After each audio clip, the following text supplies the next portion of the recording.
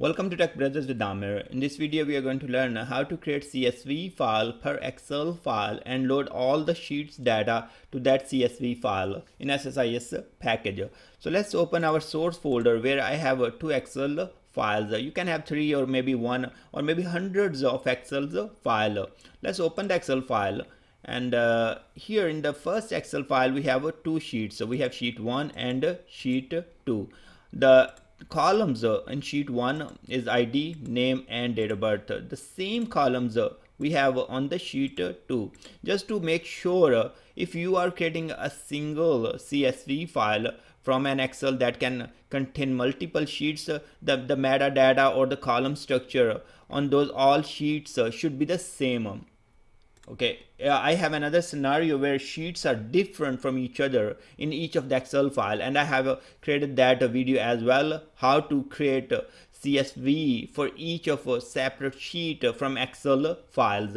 Now let's go ahead and open the second one.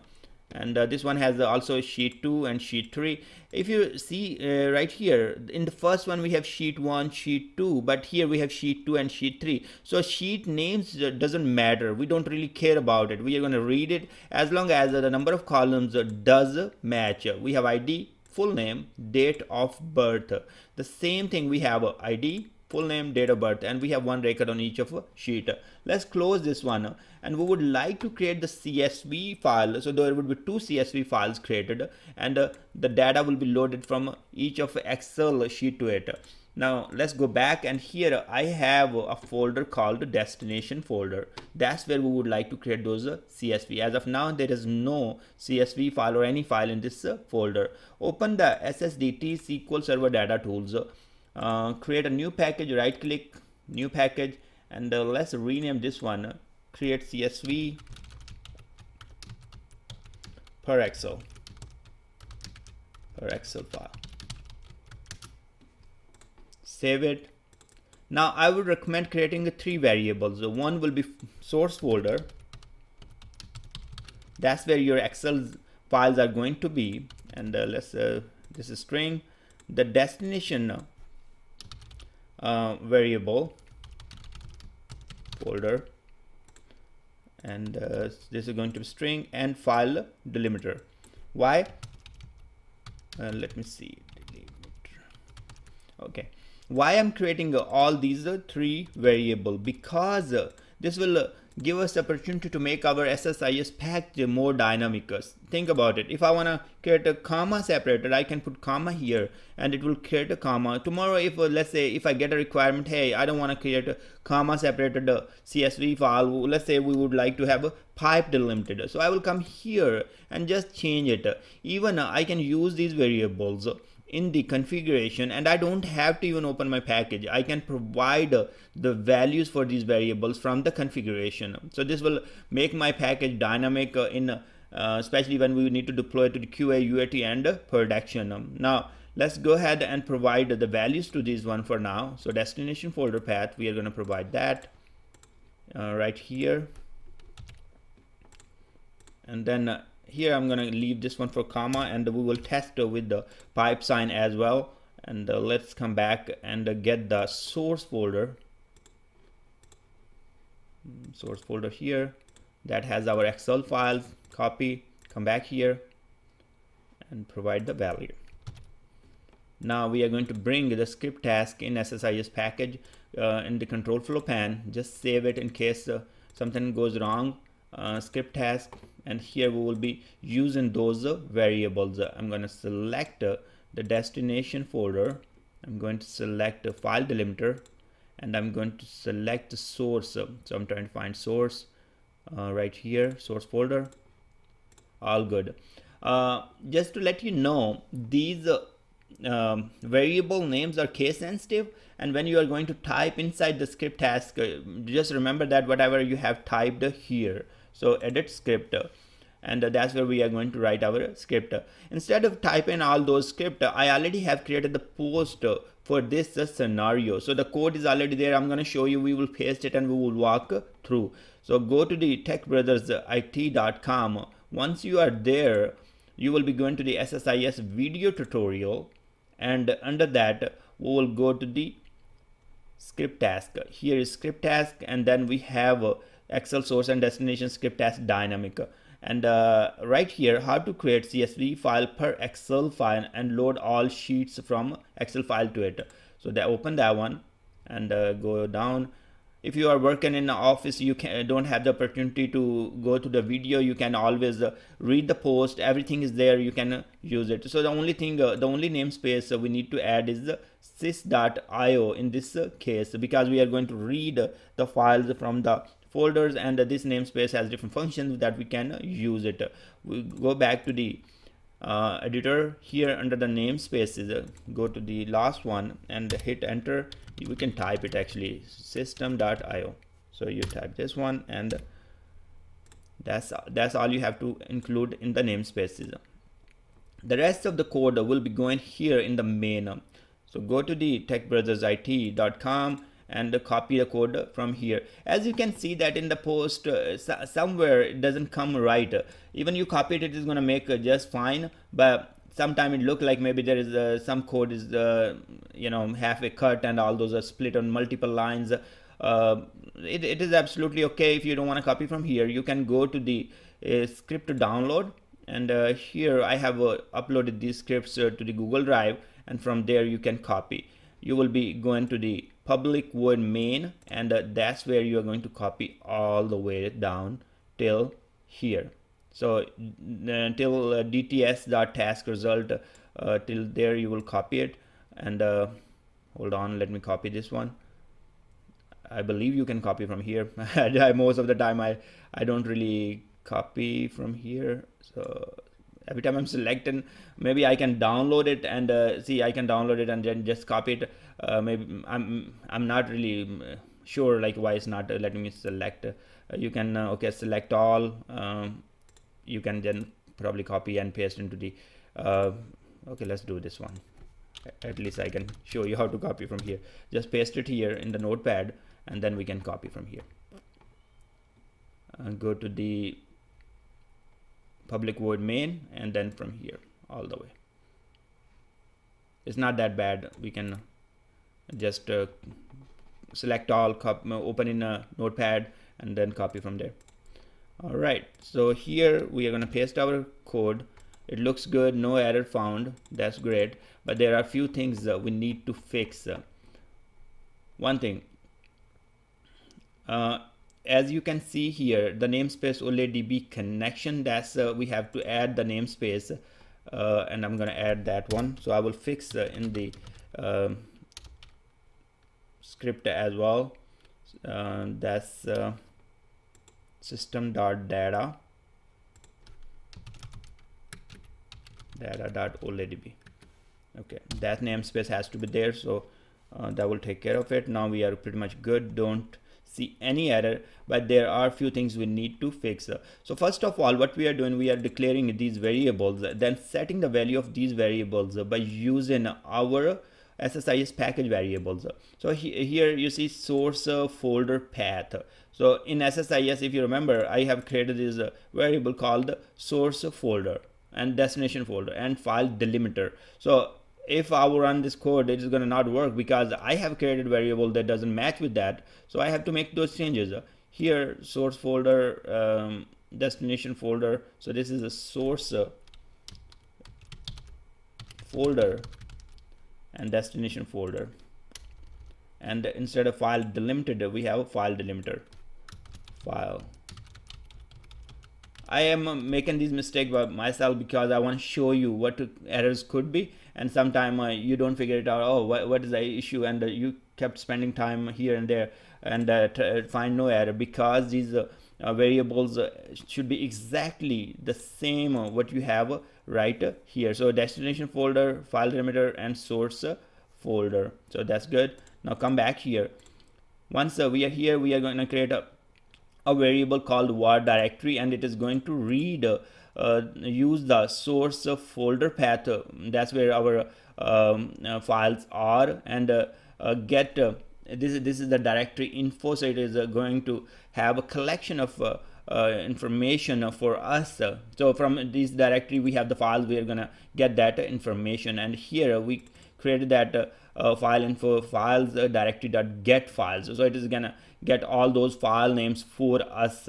So once it has the file names, what we are gonna do, we declare a variable called the file full path, and now we have to loop through this. This is going to have our file names, and we are going to loop through and use each file each time. So we are looping through this these list of the files or collection of files or array of file, whatever you call, and then here it is going to get us one at a time. Now what I did, string file name, declare a variable is a blank.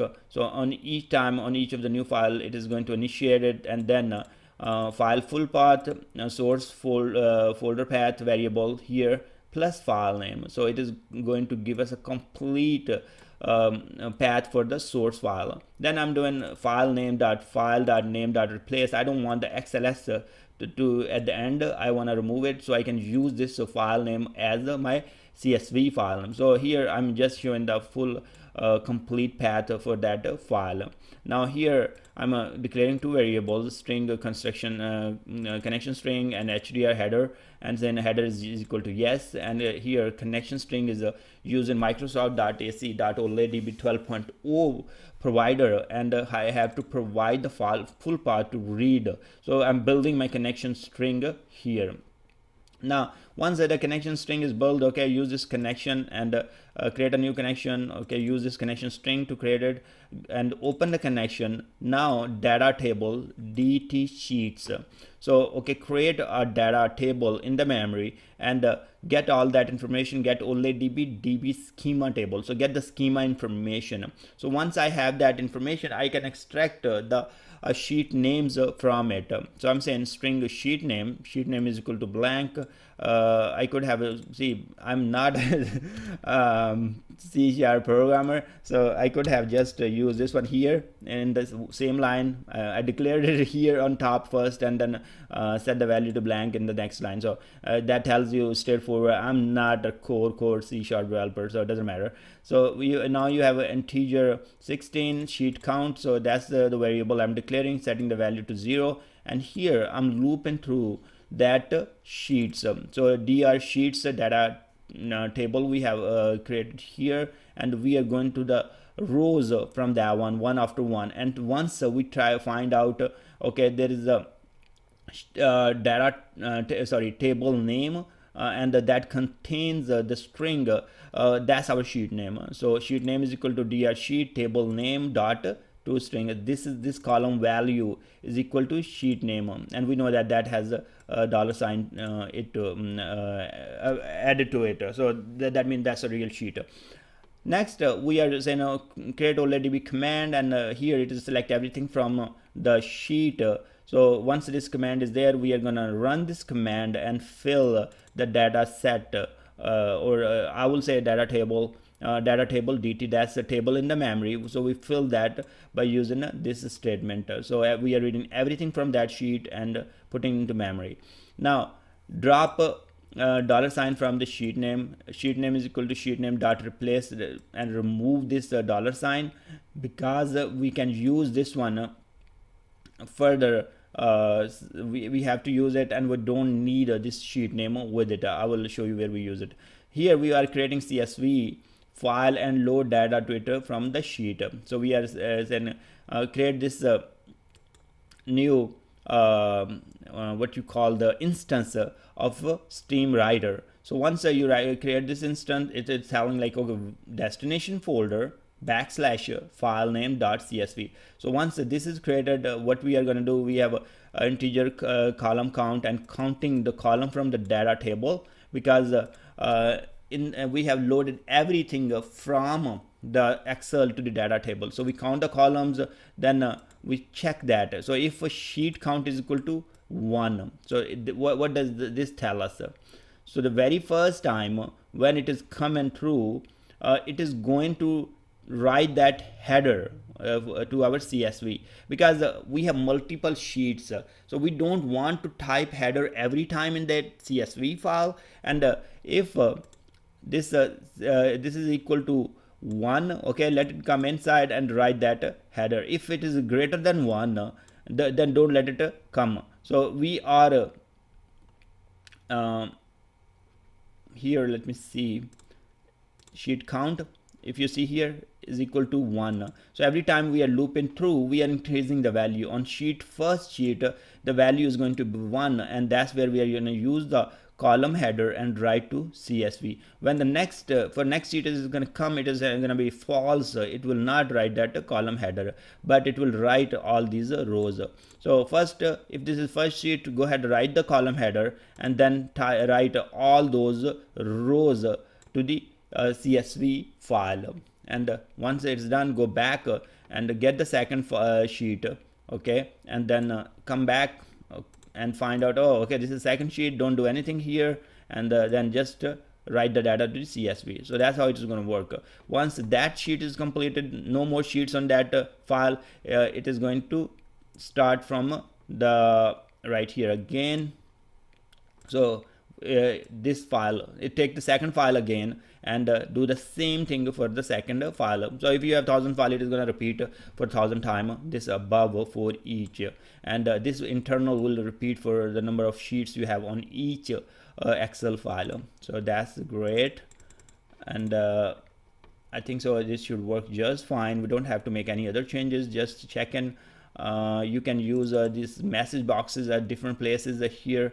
If you want to show your sheet name and all that, you can remove it, uncomment it. If you want to comment it back, just put these lines here, backslash or forward slash, I don't know, really like I think the this is forward slash. So you use these ones to comment it. You can always use, if you have to comment multiple lines, you can always say control K C. Let me try this one. If it works, control K C, that will put the comments. If you press control K U, it will uncomment it. So you can use that shortcut keys as well.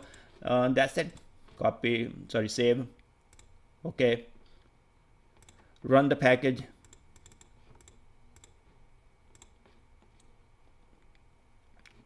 Fine. Yeah, this was telling us, okay, this is processing first file, second file. We can remove that message box, as I said, put the comments and or just to delete those lines. You don't need that. Here we will be going to destination folder, and here we have our CSV files. So this is the one, and the other one for here. So let's open this one, right click and say open with the notepad. I want to show you with notepad so you can see the things clear. ID, name, date of birth. That's our first Excel file, and it has 2 records, so it gave us 2 records. Fine. Now we go to the second one, open with a notepad, and here you will see that ID, full name, date of birth, and this has the record from the second Excel, and this is from the first sheet, and this is from the second sheet. So that's how you will be creating a multiple CSVs from Excel files.